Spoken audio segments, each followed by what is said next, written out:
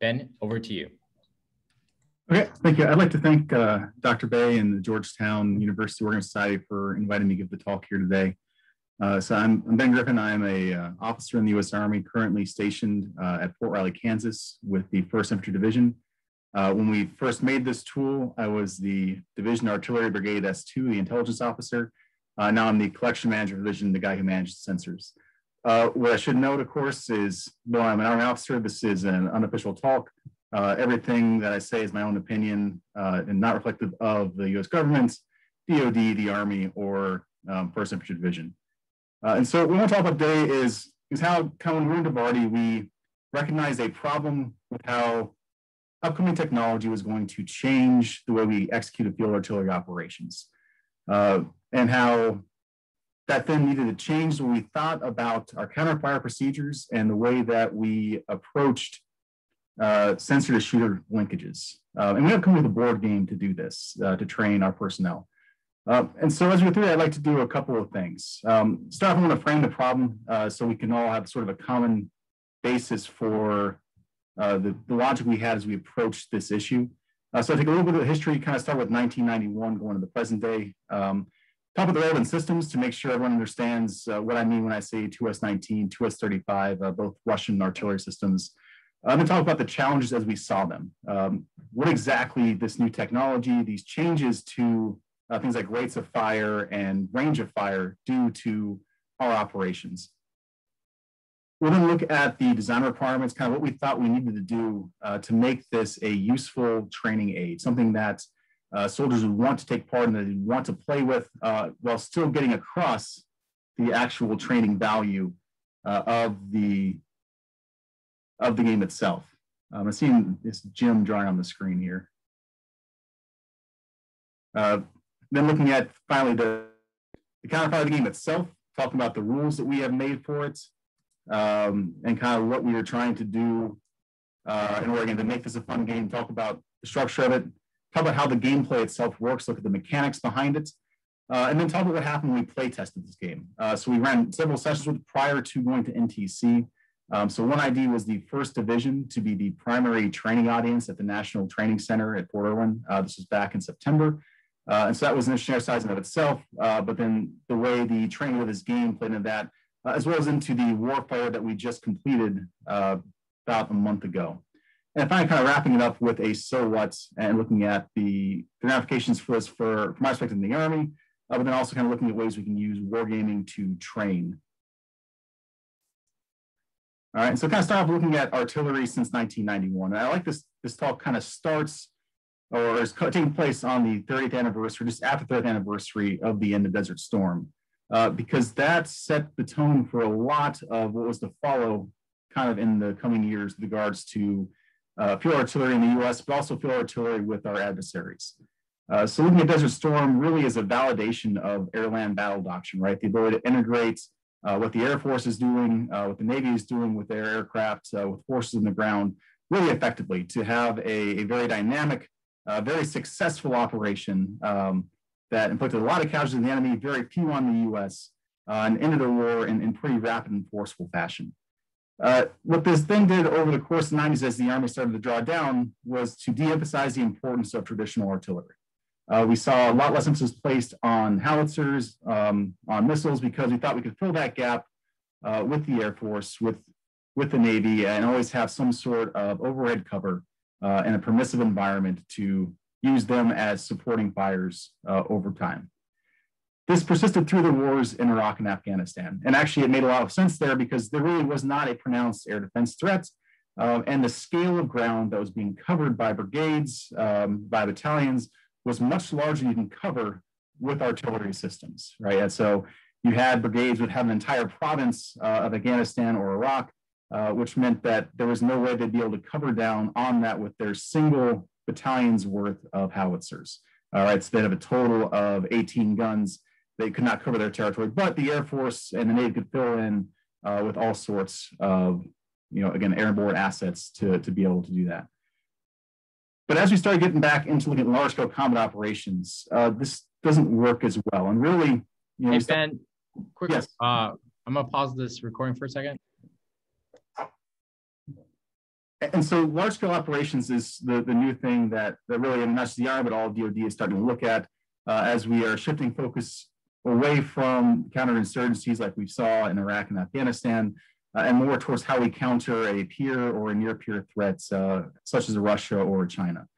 In this, though, the fire suddenly becomes much more important. And so a lot of the changes that were made to our fire structure in the 90s and the 2000s of cutting back on the number of batteries, eliminating division artillery brigades, now look like something we need to undo in retrospect, right? So DIVARTYs have come back, I think as of about 2016 is when they really started standing back up again. Again, I was serving in one in 2019, 2020, but they still don't have any organic fires battalions underneath them. We're still looking at how to structure that. But again, recognizing that if we are in a large scale combat operation, we're going to need a lot of indirect fires under the direct control of divisions and of brigades in order to achieve the effects that we want. Our adversaries looked at Desert Storm and took serious lessons from that as well. They saw our ability to build up a lot of equipment, and then what happens when we're allowed to more or less fly overhead without any kind of serious interference, any kind of serious attack against our assets there. And so what you see Russia and China over a period of 20 years recognize that they can't match us in the air, but they can create their integrated air defense systems to try and create a bubble that becomes difficult for us to penetrate. They also invested very heavily in fires capabilities. Russia in particular has always had a very fuel artillery heavy mindset.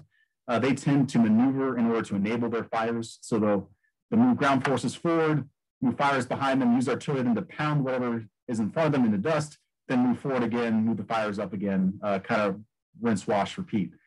So they tend to field a whole lot more in the way of artillery battalions than we do. So as we've looked at these exercises we've done in 1ID, typically what we've seen is the OPFOR, in this case, the Novians, who are the fictional force that we fight, will tend to have at least 6, likely 7 battalions of howitzers to every 1 that we have in 1ID. Rocket battalions tend to be about equal. Those typically cost a little bit more, and so that's why we see that there. I'm going to pause here quickly for any questions on this before I look at some of the key systems. So Ben, the only question we have is, was it also the case that in Afghanistan and Iraq, there was less of a problem with mobility of ammunition and logistics? I think that's fair, right? We didn't have a whole lot of challenges to our rear areas there. I mean, convoys were struck a lot as they're moving through, but we could fly in supplies as we needed, so in Afghanistan. And even as they're passing through some of the passes into the country, that worked pretty well. Same thing with Iraq as they're coming in from Kuwait. Very little interference there. I think if you're looking at a listicle environment, looking at like a Suwalki Gap scenario, that becomes a lot more difficult with some longer supply lines, some threats to them in the Atlantic as we're getting them from the US over to Europe. But then also once we're in theater, with the amount of fire systems that you see, a nation like Russia possesses, the amount of theater ballistic missiles, the amount of rockets they have, they would be able to do a lot more to disrupt that. And what we kind of found through exercises is, logistics is 3 days away, right? And so if you have an impact on logistics today, that's really going to be felt in about 72 hours, maybe a little bit less. But that means then if they focus on supplies at the right point in time, they can have an outsized impact on either our offense and defense operations in order to shape what they're trying to do. So, go ahead, Ben. Okay. So what I want to do quickly here is cover some of the key systems that we're talking about. And for the purpose of this board game, we kind of simplified it. We left logistics out of the game, although we made it modifiable. So we'll get to that in a few slides here. We're really focused in on self-propelled howitzers and ISR systems in order to really emphasize that sensor-to-shooter linkage that we were talking about. So the current gen, the current ones that are most commonly out there, you have the 2S19, which is the primary recipe up top here, and the M109 Paladin that you see down here. And they're really fairly similar as far as what they can do. They both can shoot about 29 kilometers. They both shoot anywhere from 3 to 4 rounds per minute. And when they decide it's time to leave where they're at and displace, it takes about 1 minute to do that. So fairly quick. Again, shoot and scoot has become very important here. Long gone are days artillery, you had to have, old bull and a team of mules to be able to move your cannons after they shot. Now they move in, occupy, fire, and leave fairly quickly. But given the ranges involved, that's still not a huge problem for the counterfire. But when we look at the next generation, the ones that are starting to be fielded now and will be in the near future, this becomes a much larger issue. And so we have first the 2S-35, which is the next generation Russian system. And then we have the extended range cannon artillery, which is currently being tested here in the US. And I should note, in December, the IRCA was able to hit a target at 70 kilometers away, successfully testing the system. And so that's the right now planned kind of max range for both of those. And they both are going to have a rate of fire of anywhere from 12 to 15 rounds per minute. And they still are able to displace in 1 minute. But this represents a pretty substantial change to what we see then in the field artillery environment. We see in this possible artillery duel, these counterfire battles we're going to have. And so just to kind of put this into context, starting with the range, right? So if we're sitting at Georgetown with the present day systems, again, the 2S-19s and the Paladins, you can range kind of just short of Manassas, get most of the Northern Virginia area and out to Gaithersburg here in Maryland. If we were using the 2S-19s or the IRCAs, you'd be able to range Baltimore from Georgetown University, and almost all the way down to Fredericksburg. So that is a pretty huge leap forward. The other key part of this, though, too, is the rate of fire. So presently, you're looking at, if you have a battery is usually about 6 guns, 18 to 24 rounds in a minute. And this matters when we're talking about firing orders. So a firing order is what you give when you're giving the fire mission out, telling how many rounds to shoot in order to destroy the target you're shooting at. Typically going to be a battery 3, a battery 6, which means then that each gun in the battery would shoot 3 or 6 rounds. So a battery 3 would take a minute, a battery 6 would take 2 minutes with the current generation of systems out there. As we start fielding those next gen systems, though, that goes to 60 to 70 rounds per battery per minute, with each gun, in effect, able to replicate a battery 3 in a minute all by itself. So that is a vast increase in the amount of rounds and in, again, just the volume of fires and the rate of fire that you could potentially run into as we are looking at the future battles, looking at these large-scale combat operations. Additionally, to make it even more challenging, that means these rounds can be flying for longer because they could be flying from further away, right? So that means that we pick them up later with radar, and then our time to respond becomes less. Presently, in order to successfully have a counterfire mission, you need to get the rounds back on the point of origin, the POO site, within about 5 minutes. And that is really kind of stretching it if the enemy is on their game and really shooting and scooting. With the longer flight times, that takes away some of that time because the rounds are already in the air and the detection is late. So we're looking at the ability then to shoot and scoot while both of them displace within 1 minute. It is possible that a 2S-35 or an IRCA battery could have fired the equivalent of a present-day battery 3 and move from the area before you even detect that first round coming towards you. So that drastically changed what you need to look at for counterfire. And then finally, the depth of the fight. Because they can shoot from so far away, that gives enemy commanders and friendly commanders a lot of options. So they have the ability then to position cannons further back in order to maximize survivability. They can position them further forward if they wanted to go after logistics along the lines of what the question we had earlier was about. But that also means that there's a lot more space to search for in order to locate these key systems that you want to take off of the battlefield. And again, that becomes a pretty major problem because of the volume of the area more than doubles when the range doubles because of where they can place those systems. So in order to find them, we use a variety of assets. And I'm going to cover those very quickly. So first off, I mentioned counterfire radar. Russia's system is the IL-220, IL-53, and both of these basically detect incoming rounds and are able to give a line of bearing towards where that is. If you have multiple radars, you're able then to kind of pinpoint the location of the barrier that's shooting at you. The range of what you're detecting depends on the system you're using, and then also the type of fire, if it's a rocket, mortar, or if it is a regular howitzer round. We're also using UASs. Up there I have the Hermes 900. which is an Israeli-made UAS, and that's the one we primarily use for Denovian forces in our exercise. And then we have the Gray Eagles, which is the primary UAS controlled by a U.S. division, along with Shadows, which are typically pushed down to the brigade level. And again, that's an overhead video capability. And we've seen a lot of expansion of use and availability in recent years, kind of highlighted by the Nagorno-Karabakh conflict we saw back in September and October. But again, as that range expands, then access becomes an issue for these Gray Eagles, for these UASs, because you have to fly them further, potentially into the teeth of enemy ADA, which is capable. And again, having come out of Warfighter at NTC, as a collection manager, I lost a whole lot of my poor little robot drones to enemy SA-17s, SA-22s, and other ADA systems that are out there. So access could be an issue with seeing them. The other primary means that divisions would expect to have to be able to identify these come from moving track indicators, either with a Global Hawk UAS you see in the top right here, J-STARS, a manned Air Force platform here.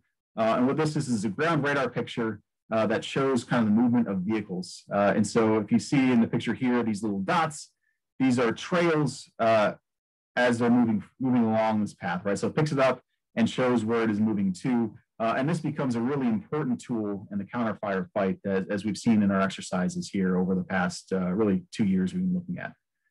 So I'll pause again for questions on kind of the systems we're looking at with that before I dive into the challenges that framed the making of the game. So while we're talking about UAVs and drones, someone wanted to ask, how are drones and UAVs for spotting and battle damage assessment and smart shells changing the counterfire picture? Yeah, that's a great question. And that's something that we have struggled a lot with in exercises, both at NTC and during Warfighter. Yeah, so drones can be good for that, but a lot of it then depends on the access you have to the targeted area.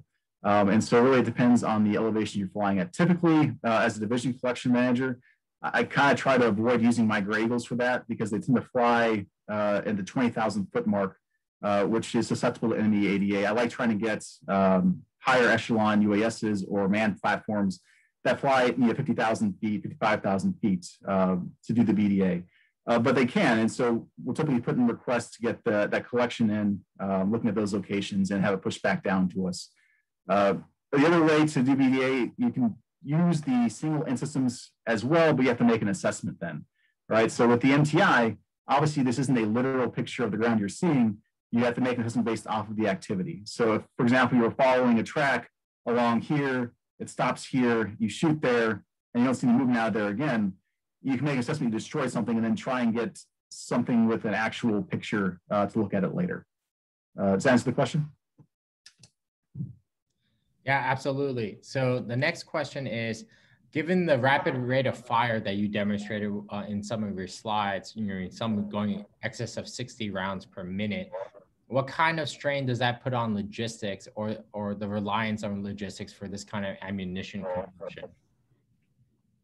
That puts a massive strain on logistics. And I think that's something that we hand wave too often when we do these exercises is logistics aren't really thought of in a very deliberate manner. I know for a fact, both at NTC and in our training exercises up to it, we shot more rounds than exist in the Army stockpile to shoot during the course of those. Now, granted, if we're getting into a large scale war, I would expect there probably be some more rounds available, but it's really an issue of planning. And this is something that, again, I think this game can get at, and we left it open for that reason of, again, if you're planning 72 hours out, as an intel professional, my job is to be able to talk both to the S3 and the fires guys, but also the S4 and the G4. But here is the kind of ebbs and flows. Here's when we expect to need more rounds because the enemy is going to be doing X or Y. And here's where we expect less activity out of it because we're going through a disruption zone or we're going into consolidation operations, and we can assume some risk and movement.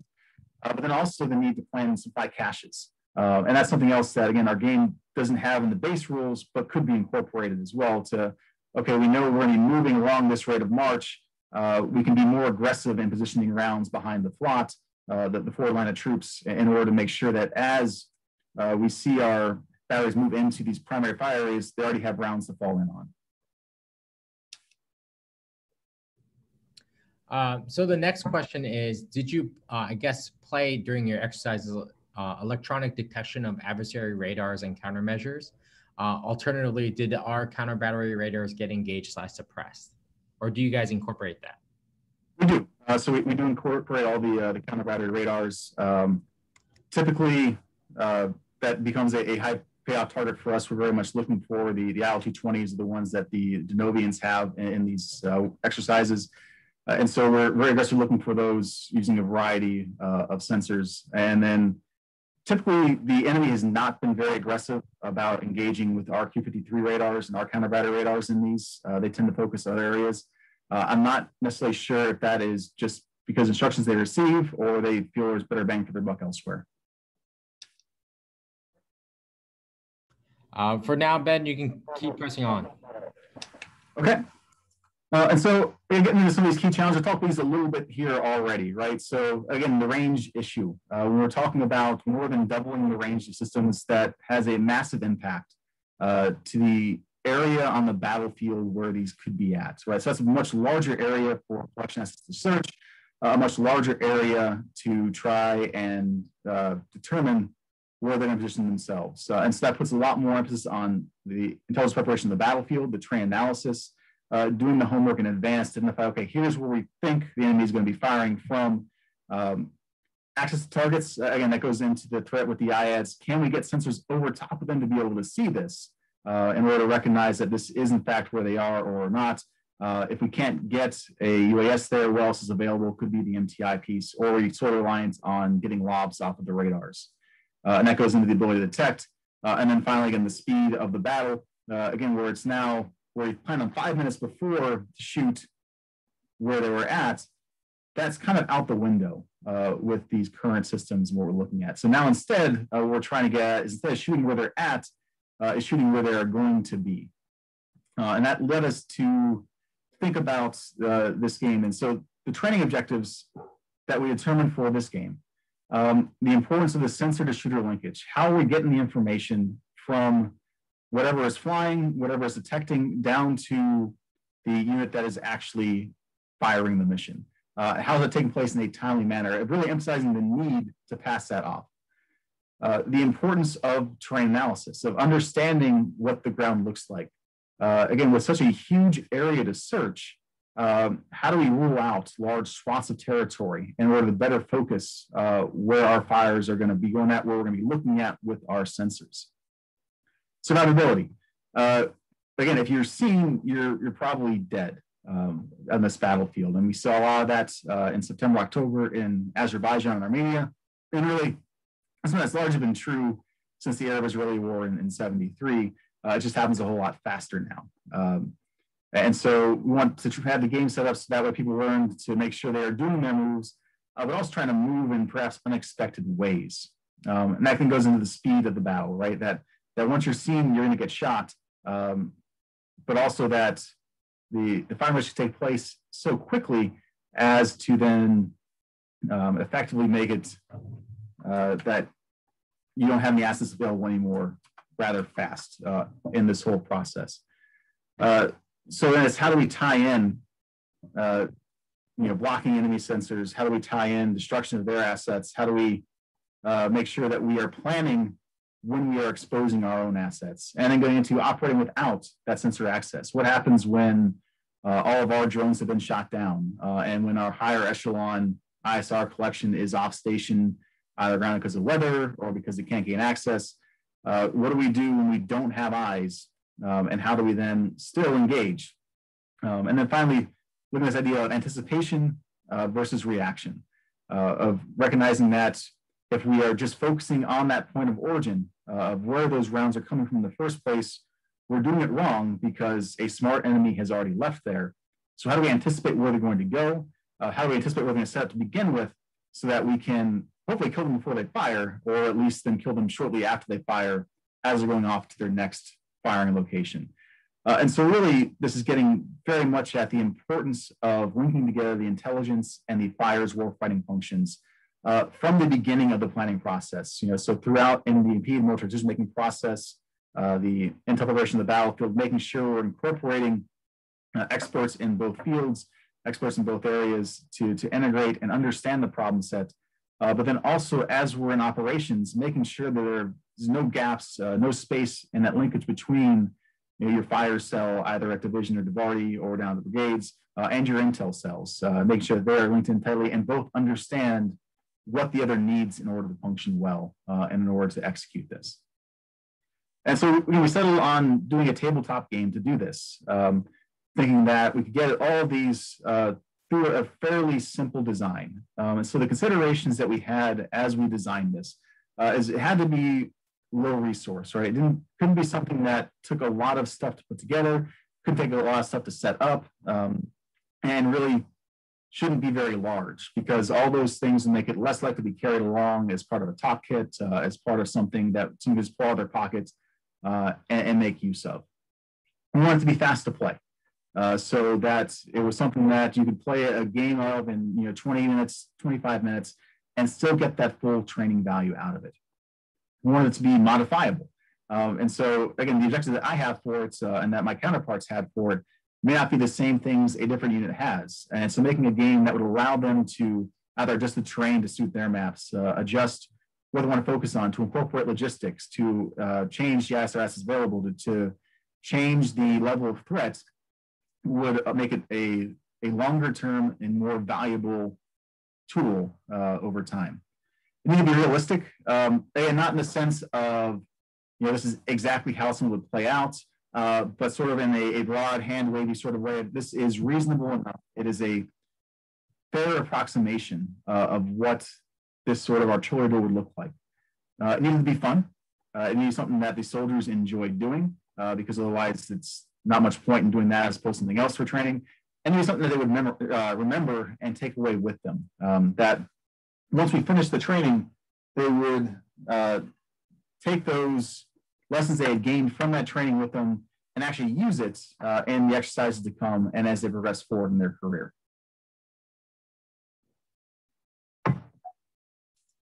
And so Counterfire is the game we came up with. And so what it does is it draws on the game Battleship, in that both players have a set of units. In this case, they each have 3 batteries with a health of 3. They each have a radar, just a single radar, and then they have a map, and they cannot see where their opponent is placing their units, and their opponent can't see where they're placing theirs. It's turn-based in the sense that there are rounds, but all actions in the rounds take place simultaneously, so everyone does get to shoot. But you plan, execute the round, and you plan the next round. It's not where you're just going and shouting out, I'm shooting now, I'm shooting now, I'm moving now, I'm moving now. It's very deliberate in the planning of it. The goal of the game is fairly simple. You are trying to destroy all the enemy artillery. So again, hit each of the enemy's artillery batteries 3 times in order to win the game without losing all of your artillery. It was going to have employment of ISR, and so we settled on providing a counterfire radar, as well as providing UAS, and in some rounds GMTI, and those would operate differently depending on system we gave them when we gave them to it. And one of the variants would allow you to choose when things come on and off station in order to replicate an environment where, again, perhaps you don't have the assets you want all the time. Unlike in Battleship, pieces can move. So each round there is a movement phase that allows you to reposition your assets in order to avoid having them targeted in the same spot. So again, we're in Battleship. Once you find where the ship is, its time is limited. In this game, you have the opportunity to escape depending on how well your opponent utilizes their ISR, how well they look at the terrain in order to determine where you go. It does have, for the base version of the game, perfect BDA, where the enemy or the opposing player will announce that you have destroyed one unit, this is a hit, this is a miss. But to one of the other questions, there is a variant of it where you have to then use your ISR assets to do BDA in order to know if you have hit the enemy or not. So again, that's one of the ways it's modifiable. And then I already mentioned the radar. So what I'm gonna do now is I'm gonna show you the board and then kind of talk through one round of the game in order to give you all a sense of how it plays and what takes place on each turn. So starting off, this is what the board looks like. We went with hexagons in order to maximize the ability to move. Each hexagon is numbered. 1 to 42 on this side, and 51 to 92 on this side. Each side has the same number of hexagons. You see coloring on the terrain, right? So the crosshatched terrain, like we see here in square one, that terrain is severely restricted, which means that a player cannot move through it. So that is a no-go terrain. And the intent of that was to create a place where we know the enemy cannot put artillery here. And so players should know not to collect and not to shoot on grids 1, 11, 14, for example, 64, 60, and 73. The diagonal red lines you see here in this block, that terrain is restricted terrain. And so what that means basically is it stops all movement as soon as you enter into that terrain. So you're on 7, you move into 2, you stop there in 2. Again, that is intended to have players think about how units would move through difficult terrain and then plan based off of that. So they receive fire, for example, from 92. Players recognize then that the next turn, artillery could only be in one of 3 squares, 92, 91, or 86, because as soon as the unit moved from here to there, it has to stop. So this is basically a suicide square, which I was glad that my training audience realized and avoided putting things in almost immediately. The squares with lines in them are representative of roads and improved routes. This allows additional movement of the assets. So typically, a piece can move 2 spaces in a turn, again, unless it hits restricted terrain. Moving on a road gives 1 extra space of movement in order to enable this. So as we're looking at the way the game unfolds, the first thing you do, and this is the first step, is the planning for the turn. And so there's actions that you take. You first determine how many of your batteries you're going to fire with. Each turn, each battery can fire and move in that turn. There are reasons why you may or may not want to move your batteries or fire your batteries. Again, that kind of goes off to the individual play style that we're looking at. You only have to announce the decision to fire. You don't have to pick the targets quite yet. And then you also build out your movement plan that you're going to execute on this turn. So again, we see here our friendly player has decided he is going to fire his batteries and then eventually move his batteries from 8 to 4. You're taking advantage of Ernover to move 3 spaces from 26 to 37, and then 29 down here to 30, should be 38. I think I have a double number there. In order to try and take advantage of some restricted terrain and the position of their radar here in space 38. Movement doesn't take place right away. That takes place after firing occurs. So the next step is ISR collection. For this round, we gave them a UAV, which can see 3 squares. Those squares have to be contiguous.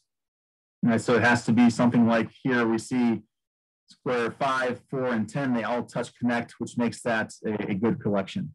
They couldn't do something like, for example, 37, 16, and 24. For MTI, we typically gave 5 squares, again, with the requirement to be contiguous.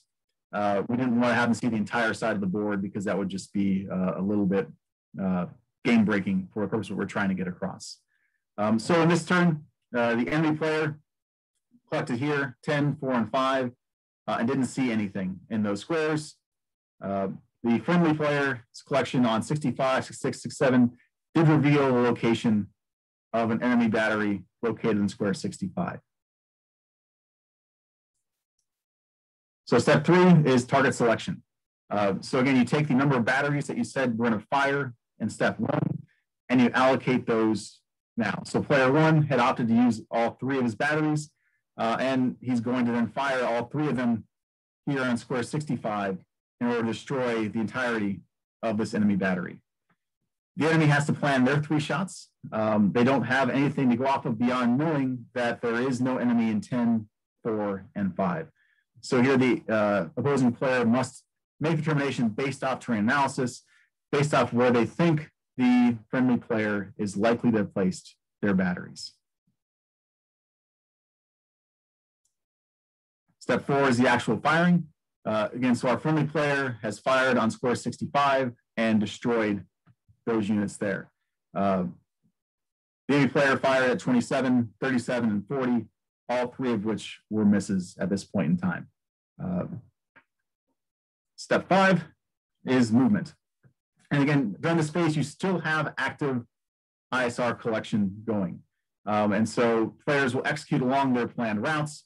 So again, we see moving from 8 up to square 4 here, that is seen then by the enemy's Hermes UAV, right? So he's now seen the friendly moving through square 10 and stopping in square 4. So that information gets provided to the opposing player and will allow them to plan fires for the next turn. All the other movement here is unobserved, as is the enemy movement as they went from 61 to 53 and 85 up to 68. Radars are also targetable in this game. If a radar is hit, it is destroyed. And that means then that for the next 2 rounds, the player who's lost their radar does not receive the points of origin for the enemy shots. So that gives you a window then to maximize your fires and take a little bit of risk with how you employ your cannons forward. So I'll pause here for questions about the gameplay mechanics before I get into talking about how we tested the game and how we executed. So I'm going to save the artillery focused questions for later, but in the sense of what was the training audience for this game, Ben? So the training audience were largely coming from the fires and intel shops, both in DIVARTY, but also then in the G2 and the G3 fires at division headquarters. So we had ranks trained from E4 specialists all the way up to major that were taking part in this to kind of see how it would work. And I think, moving forward, I could see it really being used for pretty much anyone that would be working inside of a headquarters element that's involved in either counterfire or even dynamic or planned targeting through the fires and intel enterprise. And would tie with collection, would also be a good part of the audience here. And I would even include that to some of the general analysts in the fusion shops as they're thinking through the employment of enemy fires. Something that we've written up in one of the articles was it'd be a good tool for use in schoolhouses. Again, thinking that AIT, BNOC, but also OBC and CCC. So another question is, what is the effect of having a counter battery radar being destroyed in your game? So that will give a 2-round window where the person who's lost their radar does not receive the points of origin for the shots. So if, for example, the radar here at square 38 was destroyed, then for the next 2 turns of the game, the red player could fire without telling the friendly player where their cannon were. It would leave the friendly player only his ISR assets, then his shadow in this case, to figure out exactly where the enemy is at. Actually, sorry, Gray Eagle. So another question is, can you move your battery/platoons individually, or do they always have to move as a group? So for the base game here, we keep them moving as a group. But that's, again, where kind of the modularity comes into it. If that was something that's similar to the train, there's nothing stopping them from changing the rules to do that. Because I know a common tactic the Russians use would be to have a single gun fire in order to bait a large or disproportionate response from friendly forces. Particularly we're looking at things like the 35 and the IRCA, that is even more feasible because, again, now that one system can afford a large volume of fires and seem to have a bigger signature. So while it's not part of this version of the game, it's something that could easily be added into it if that was one of the training goals. So another sort of mechanic question is, do you have any kind of time setting for fire starting at the FO level and FFE?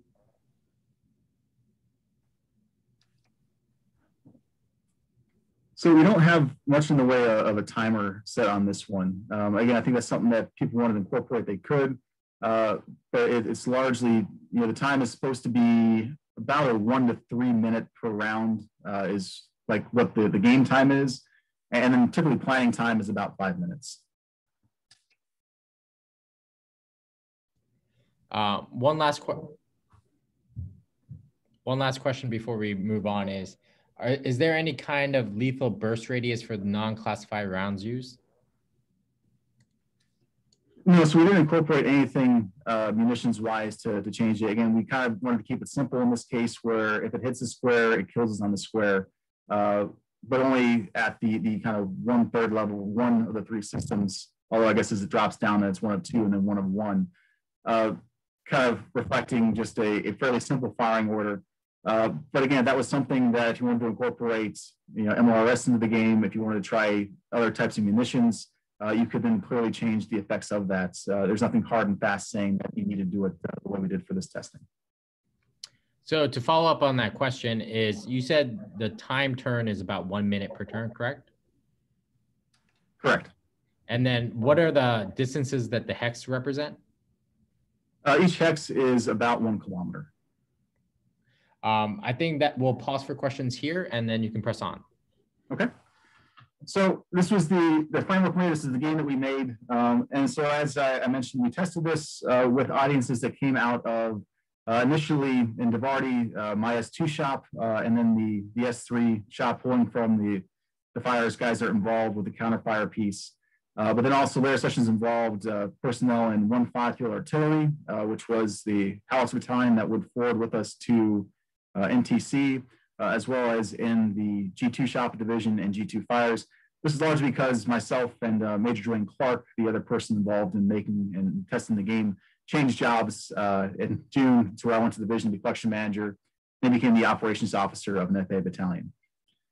During this game, the first turns we had, we didn't give them ISR, which is a little mean of us.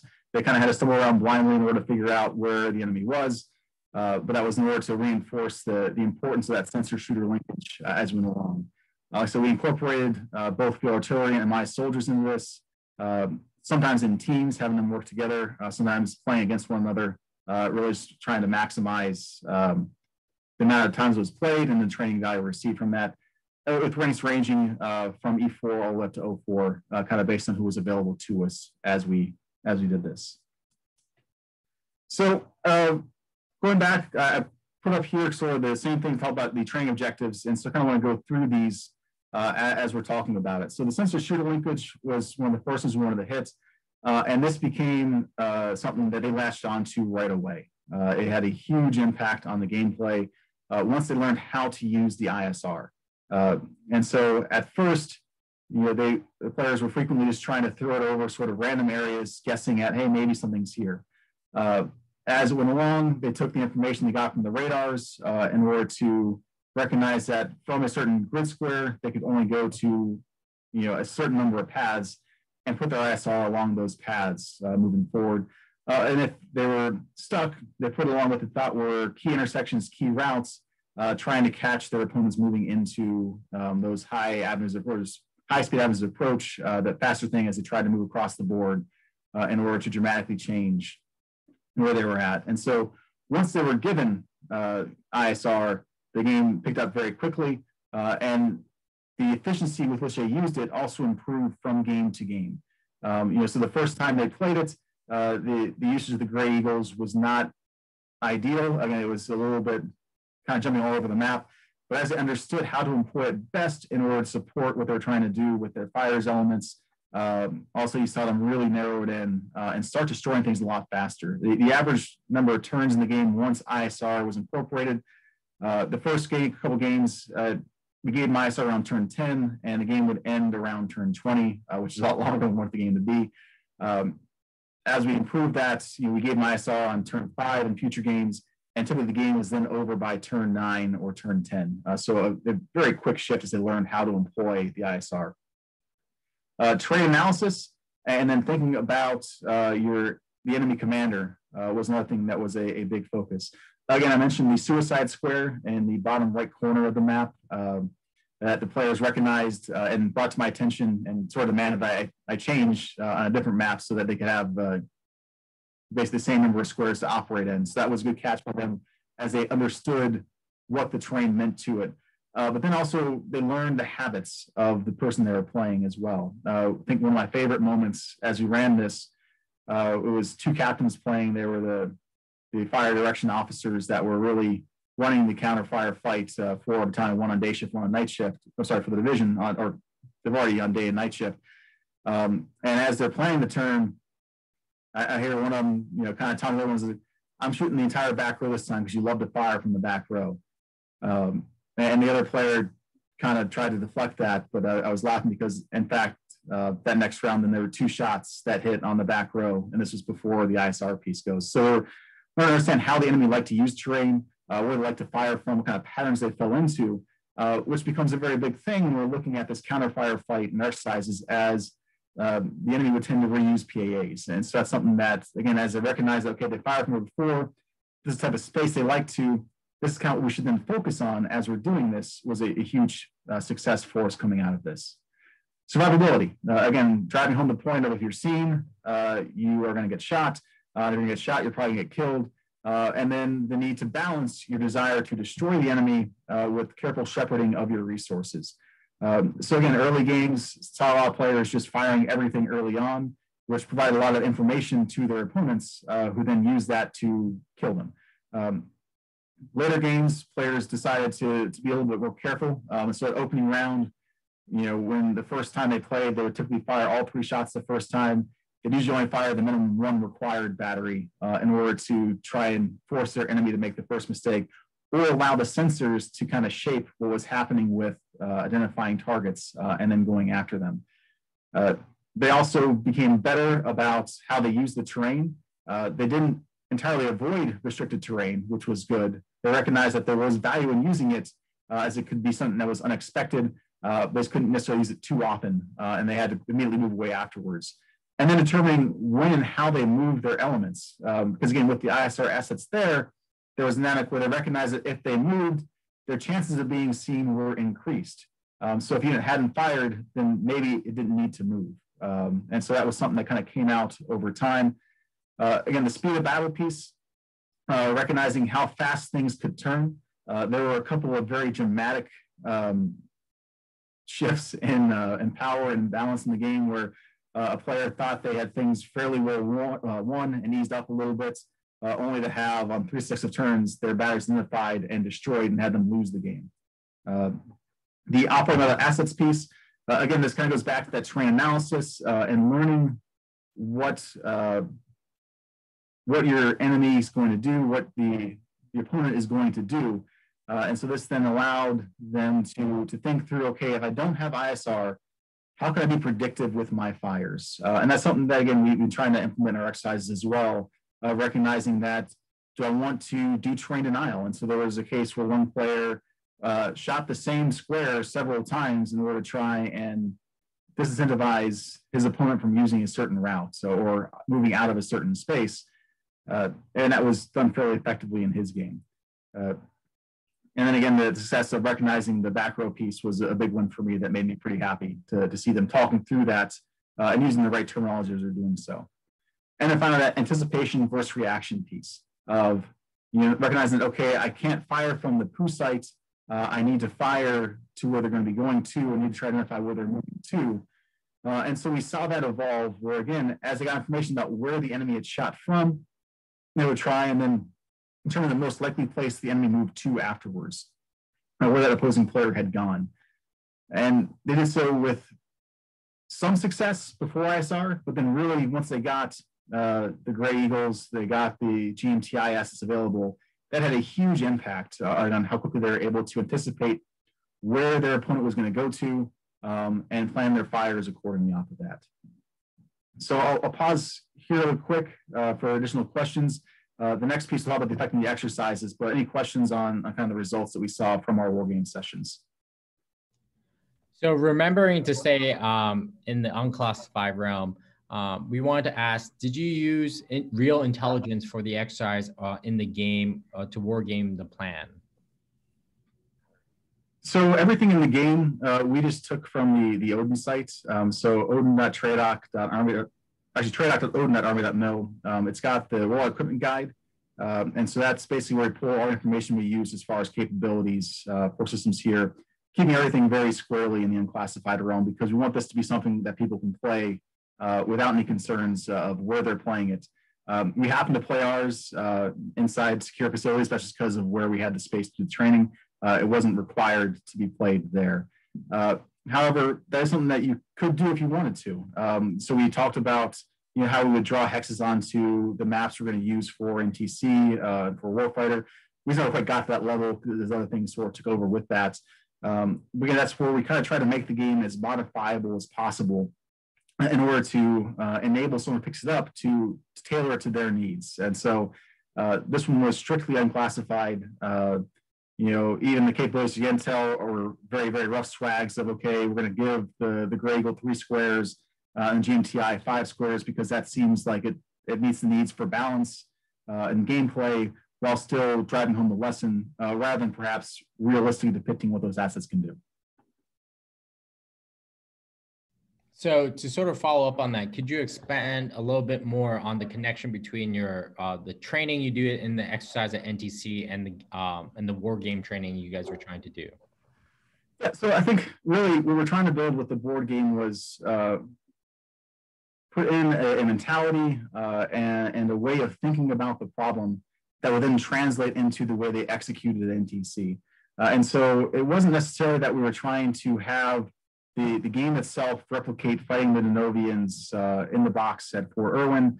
It was a fairly expansive training environment we had there. I think over the course of that operation, between the live portion we had inside the box in Fort Irwin, along with the constructive portion that went with making it a division exercise, really division's battle space covered everything from the Nevada border out just short of Los Angeles. So it was a pretty big space. But really wanted them to be thinking about this problem and how they would get at the counterfire, how they would link in with either intel or their fire's counterparts and the role that those warfighting functions played in this counterfire fight. Because at NTC, we did incorporate IRCAs and 2S-35s into the simulation. So that was a part of the battlefield for that we were testing as well. And having them think through, okay, this is how this changes the range, this is how this changes survivability moves. This is how this dynamic then means that I need to pass this information right now over to the person sitting behind the FA tabs, or get this over to the field artillery intelligence officer who's going to get it over to the JAGIC floor for the Air Force to action, for example. So I guess a related question is, did you guys use the IPB process and the fire planning process prior to the game start, or did you just toss them straight into the game? So we gave them a little bit of time to do IPB, thinking through what the terrain there looked like with it. And we had already then done fires planning and IPB for the actual exercises that we were kind of building this off of, right? So this was part of our training as we were doing a number of CPXs, Danger Gauntlets 1 through 3 in advance of NTC, and Danger Ready 1 through 3 in advance of Warfighter. So these were a part of that. To again build that understanding, and so we're taking that into then the IPB, the terrain analysis, the fires plan that took place to support those exercises.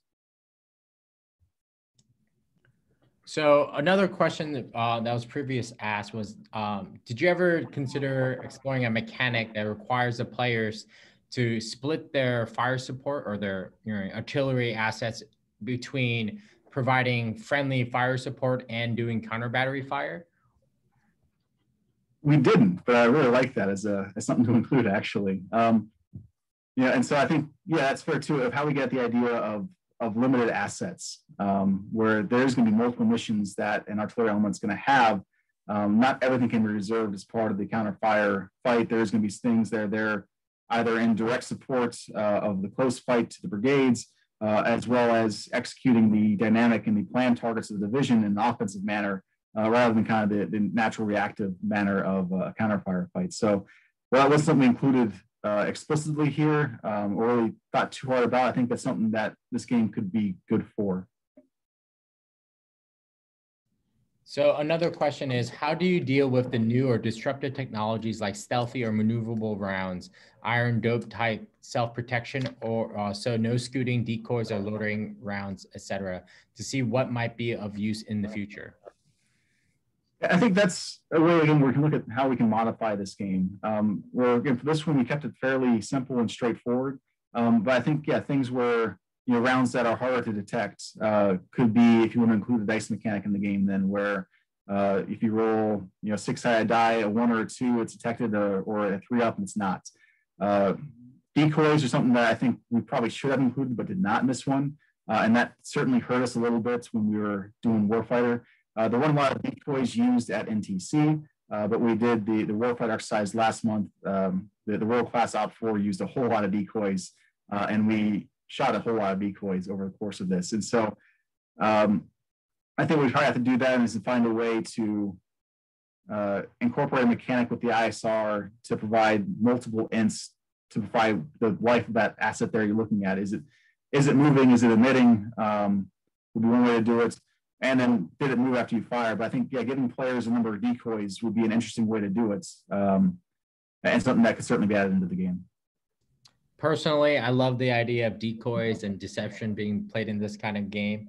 The other question is, have you guys ever considered adding an ammunition resupply or being the ability to hit caches and essentially trying to affect different kind of battlefield effects beyond just killing the launchers?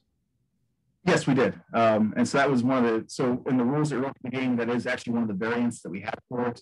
Was one that required resupply and limited the number of shots that each battery had before it had to move to either a pre-planned cache site or have a convoy come to it. And again, pre-planned cache sites then could either be destroyed or just watched, waiting for a unit to go to. So it's a mechanic we have thought of and incorporated into one of the alternate rules for the game. It's not one that we had players test out. This one, just kind of given a limited time for it. And there's that really focus in for our intel analyst and our fires guy on just that sensor shooter piece. But certainly, logistics side is a big part of it, and something I think that would actually be sort of fun to play with this in a little bit larger, more complicated setting for it. So we talked about this a little bit earlier in your lecture about incorporating systems like multiple launch rocket systems. How would you, on the spot, sort of think about how you would incorporate that kind of system into your game?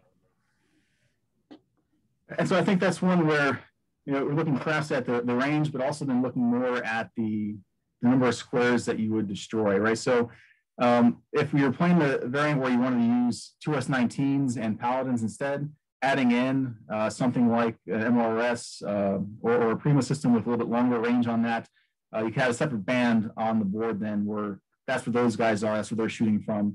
But also I think if you're looking at the effects, you can have them have a greater effect perhaps where, you know, we may change the scale of the game to have each grid square represent a ½ kilometer or a third of a kilometer. And then the MLS is able to take out 3 grid squares, while it can take out 1. Would be the way I would do it, kind of off the cuff. So the next question is, have you considered using a bigger map to allow batteries to move in support of a schema maneuver? This sort of goes to your notion of predictions of fire positions and key terrain. Yes, that's something that we can think about, again, as you're looking at possibly expanding this in order to do it on actual, you know, NTC terrain or actual warfare terrain. We didn't quite get up to that, but I think, again, there's certainly a lot of ability to just roll out a map of whatever scale, probably a good 1 to 50, and then overlay hexes on it real quick. And that will give you a chance to have analysts do terrain analysis on the hexes, make determination of, based on the real world terrain, is this severely restricted? Is it restricted? Is it open? Is there a road network? And so you can use that to have a greater terrain event coming into it where they're doing IPD on the game itself, kind of in the way that I think you suggested earlier, Sebastian. And that would then have a broader scale for the units to move in, would create larger PAAs, have more shifts in the PAAs as well. And again, I think that if you wanted to tie in a mechanic to where you have forces moving, you know, a certain distance every turn, and then require you to move your artillery forward to support them, that would also be a good mechanic too, because again, I think as we know that you're not going to have them in that same square over the course of the entire operation. They're going to have to move forward on the offense. You know, whenever it's transition to that, if we're starting the defense, we'll eventually go on the offense. And so they need to be ready to move to additional PAs a lot further forward. So I think, yeah, by expanding the map like that, giving bigger space, you'd be able to more accurately model that. Again, probably the mechanic where, you know, on round 1, the FLOT is at this point, the coordinating fire line is at this point, and then have a rule where, you know, the artillery always has to shoot at least, you know, so many hexes beyond the CFL in order to make this work. So to sort of continue on with the ever-growing questions about alterations to your game is there a way for the drones in your game to be destroyed, like for example, IADs or jamming or other things, or have you guys considered that? So that's one we considered. We didn't implement, but I think it's something we would probably need to in order to expand it out further. And again, I think that's one where we can look at the modified nature and what the training objectives are for the game. So again, at NTC, the bane of my UASs was the SA-17 that shot down a number of Gray Eagles. Same thing during the Warfighter. Lost a couple to 22s, but not nearly as many. But I think, yeah, if you wanted to expand that, you can then add in probably for, if we have a battalion's worth of artillery there, you probably want to give a couple of launchers in there. So 1 to 2 SA-17 type systems to provide coverage, which could also then be destroyed. But then also if the OS was then a certain bubble of that, probably 4 hexes, I'd say off the cuff, then you probably roll a dice to destroy it. Within that information that is shot, going back to the player, okay, the enemy IADs shot from here, which then makes another choice for the player to either target the IADs or to target the artillery still, with one being the victory condition, but the other one being something that enables the ISR to come back. And then probably a penalty for losing a shadow or a Gray Eagle of a couple of turns before it comes back on station. So I actually want to ask this myself is, why did you not use dice in your game? Was that a specific design choice or was that a consequence of something else? So that was a specific design choice. I personally like playing games of dice, and some of my friends who I've seen in the audience can attest that I'm terrible to play against in those games because I will roll what I need to on command, basically. But I wanted for this version of the game for luck to not be a major factor in it. So kind of drawing on the diplomacy style of game where it's about positioning your forces and then using them correctly. But again, I think a dice element can certainly be added to it. A couple of ways we talked about it with the IADS piece, with stealth rounds, or if you want to change how things are damaged. I think it's pretty easy to do that as well, where you attach things to that dice of, again, a roll of a 1 to 2, or 1, there's no damage. Roll of 2 to 4, it's 1 thing taken away. Roll of 5, it's 2. Roll of 6 is catastrophic and destroys the whole thing. Or using beyond going D&D style with a D20, I think you do a lot with that too. So I'm going to let you have a break from the questions and continue on. Okay. So again, we did this exercise, this tabletop in support of initially our NTC, which took place in September, where 1ID was the first division to be the primary training audience for NTC rotation. But then also to kind of build on that with our Warfighter, which is the typical major division exercise that we just did this past February.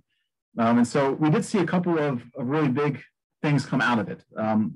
So the understanding of that sensor-shooter linkage was really important. So GMTI Eastern exercises became pretty fantastic. We started to see, even after I left DIVARTY, them very much wanting and requiring some kind of GMTI feed directly in their talk, which they were then using very actively in the counterfire fight. The last exercise before I left there, one of my warrants noticed an enemy rocket system fire from the grid square and then watched them start to move.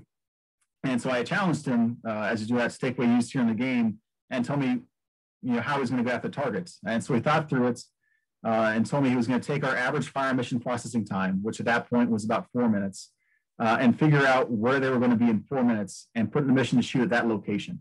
And so the fire mission went off, it landed in 4 minutes, so we were on average time with that one. And it was right on where the dot had stopped. Unfortunately, because it's a simulation and systems don't always play the way we like them to play, we took fire from the location about 30 seconds later.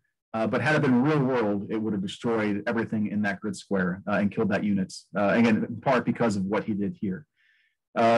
Communication between DIVARTY and G2 during the NTC Warfighter was fantastic. As the collection manager, the person I took the most calls from during both exercises was my replacement as the DIVARTY 2, followed closely by some of the guys in the DIVARTY fire cell. And as they're asking for assets, asking to make sure we're getting those sensors to them quickly. Then internally inside the G2, building that linkage between our analysts, who are the ones who are watching the Gray Gold feed, who are doing the MTI, and that field artillery intelligence officer, who is our link inside of our ACE out to the broader fires world, of them recognizing the timeliness and its importance. And then again, you get some of that predictive analysis in there as well. So the intel analysts knowing the timelines they needed to follow, knowing how quickly information had to pass, led to a dramatic increase in how effective we were at engaging targets throughout the battlefield. The predictive fires, understanding that there are times when assets aren't available. There are a number of cases, both in warfighter and NTC, as well as in our leadership exercises, where we decided to conduct fire missions against likely locations, and we peeled back some of the VDA later on. We found out that we had in fact hit targets that were there, based off of the assessment of the analyst, paired with that fires expertise. So really getting the sort of the reverse warfighter function knowledge in there, understanding again how the enemy likes to fight, was huge in that. Earlier today, when I was finishing up the preparations for this, I walked back around, talked to some of the players, and we hadn't run a game probably in about 5 months at this point, so it's been a little bit. But I just asked them, hey, what did you get from that game that we did? And it was pretty vague. But then, both people I asked immediately responded with all the major training objectives from the game. It came across immediately. They still remembered what came out of the training event. And so from that's a big part of the story was memorable to them. They understood, okay, this is what it's trying to do. And then they retained that, that they understood that, okay, this was the objective of what we were doing with this game. This is what I took from it. Again, going back to the sensor to shooter, importance of the IPB, importance of the assets availability, importance of survivability, and they could get that back to me verbatim months after having played the game, but tying it to experiencing that. And I think really it goes to something that comes up in a lot of these forums, right, is how important it is to get investment in training, right? And so I think war games are really easy to build that investment because you are there and you're the one that is making these decisions, and you get immediate feedback on these decisions that you're making, right? It's either right or it's wrong, and you know fairly quickly. So in my game, because you're blowing up your enemy, your enemy blows you up, and within 20 minutes, you have a pretty good sense of, okay, I either have this down or I don't, and then a pretty good idea too of why you failed or succeeded. And so I think that's the real strength of things like this, that you are there, you're playing it, you're making decisions, and in doing so, then you're going to remember because it was you as a key part of the narrative that's built around the training events. You are the central figure in it, and I think we tend to remember things where we are the central figure a lot better than things where we're sitting back watching a PowerPoint or sort of tangentially involved in a broader event that we don't necessarily understand the full scope and scale of. So the ability to recognize the entirety of what's going on, the personal investment in it, I think made it a lot better. And so training that can capture this, and again, war games do, is beneficial and something we can do pretty easily long-term.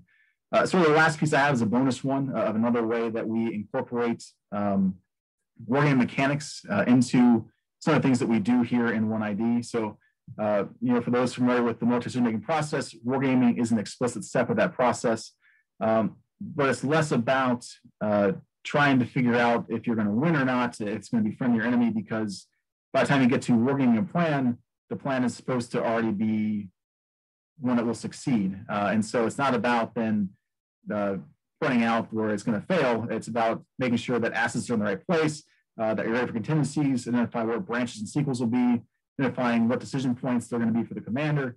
And so one of the things we have done to sort of help with the wargaming of this is incorporate dice. So to Sebastian's point earlier on, and my love of dice. So when I'm playing enemy commander, what I'll typically do for these is I'll build a table like I'm a dungeon master, and roll dice each turn to determine the number and type of actions I take. Where if it's a 1, well, I had a terrible roll, and therefore not a lot of bad things happen to the friendly plan on that particular round of the war game.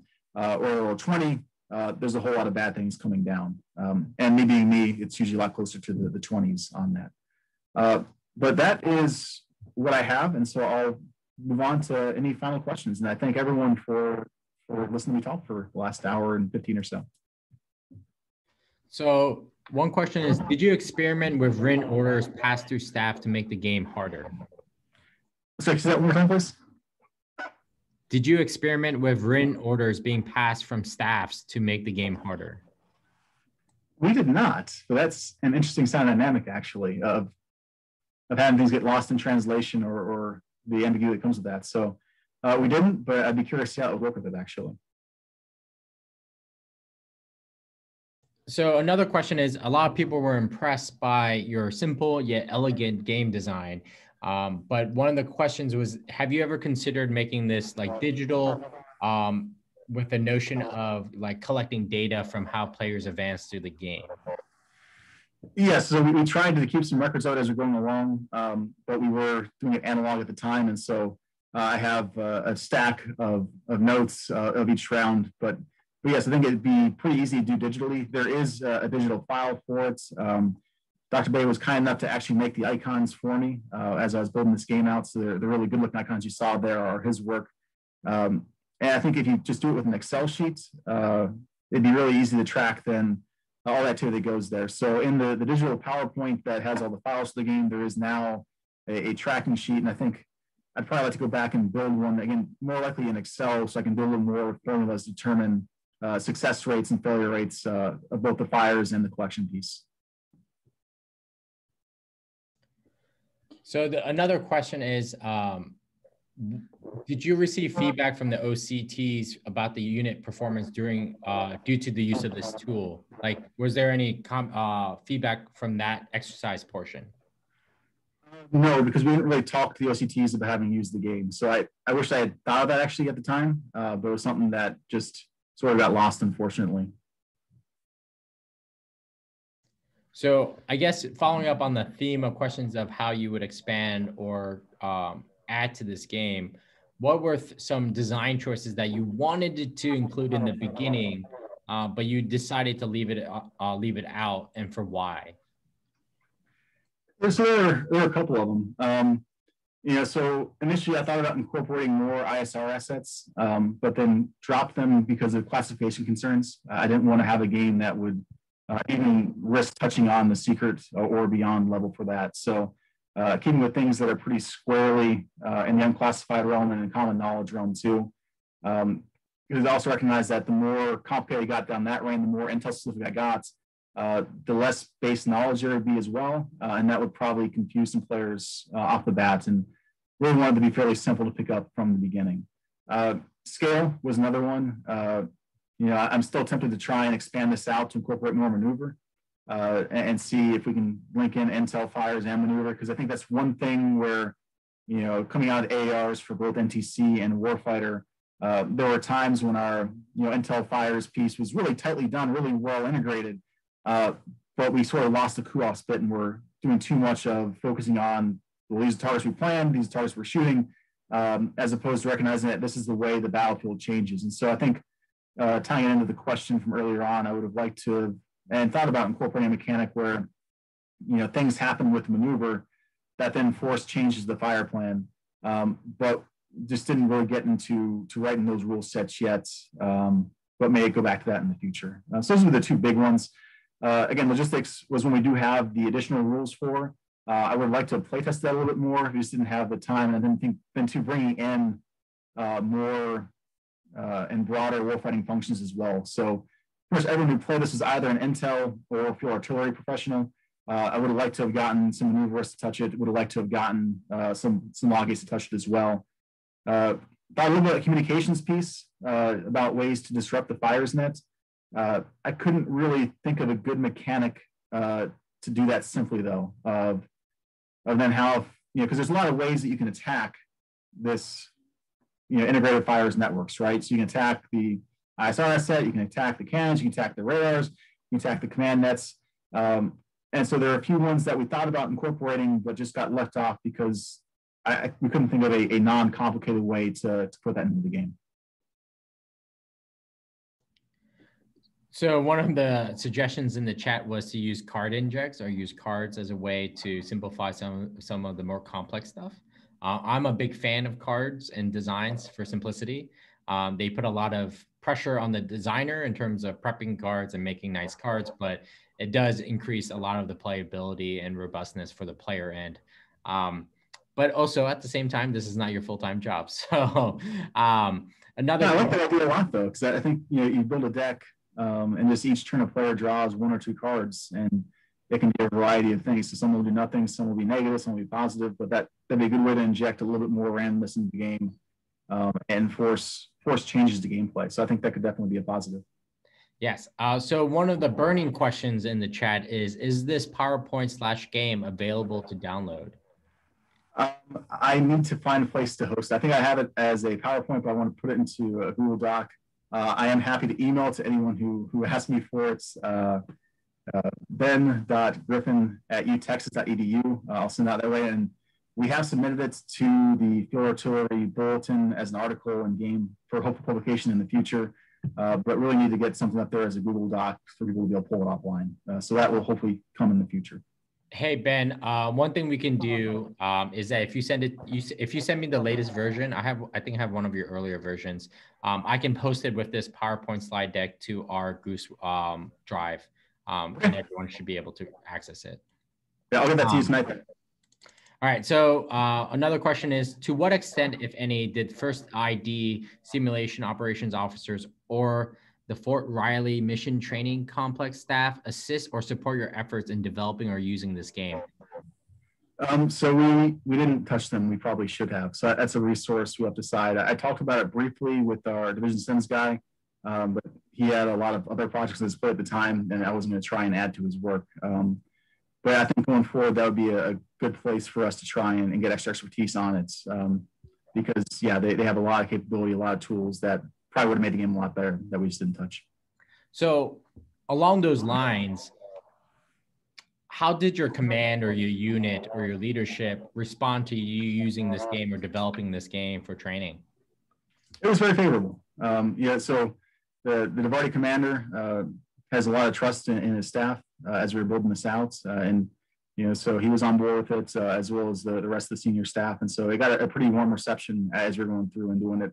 Same thing with the G2 when I was talking to him about doing this and why he thought it was a good idea. And so it was something different and interesting, but certainly they were willing to experiment and try. And I think the results were worth it. So could you remind us again how the counter battery radars worked in your game? Yeah, so the base version of the game is that the radars are always on and functioning perfectly. And so they provide the player with the exact point of origin for each of the shots the enemy takes at them. If the counter battery radar is destroyed, then there is a 2-turn penalty where the player no longer receives information on the enemy shots.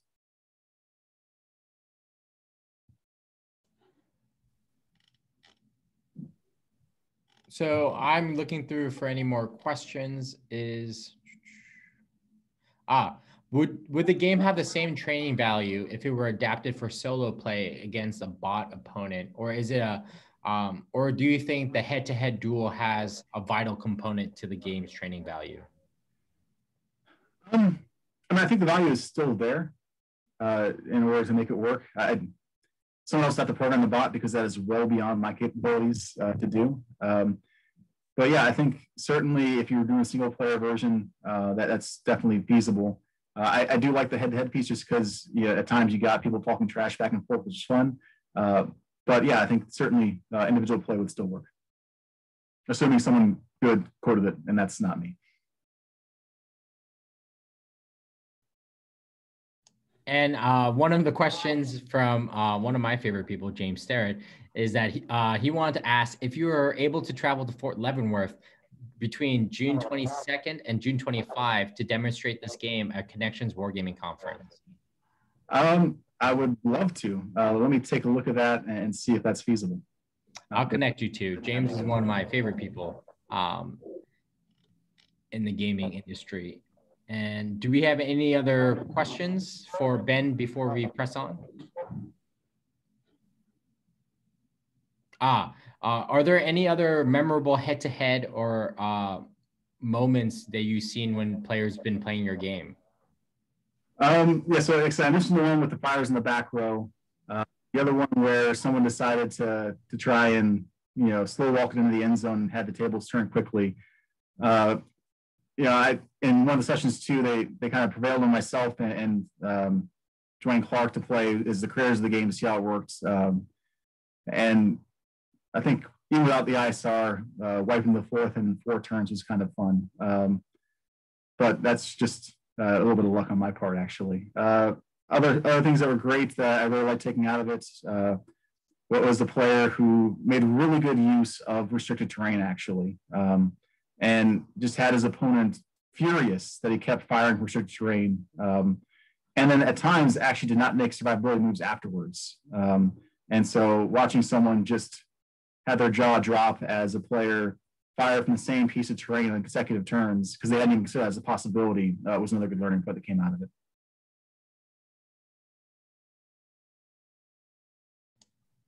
Do you plan to make a version 2, either a heavily expanded advanced version of the game or slight alterations that add but keep a lot of the simplistic yet elegant design of your game? So based on a lot of the comments I got here, actually, I think I'm going to write some more alternate rules in the very near future to try and expand this. We'll see about the card piece, because I like that idea. I just got to think of what they all will be. But yeah, so as I look over the next couple months, I'll probably try and make a second version to incorporate some of these great ideas that come out of the chat, actually. So that's why I'm glad to be able to crowdsource some of this. So I'm gonna stall for a few more minutes if anyone has any last minute questions for Ben. Otherwise, we may call it a night a bit early. But Ben, I want to thank you again for providing us your expertise and a great glimpse at how wargaming can be used for training and education at the tactical unit, which I think is absolutely awesome. So I don't see any last minute questions. So thank you again, Ben. We hope to see you more involved in the wargaming community. And thank you very much for hosting me. I really appreciate the opportunity, and thank you everyone for taking time out tonight to listen to me talk and giving great suggestions.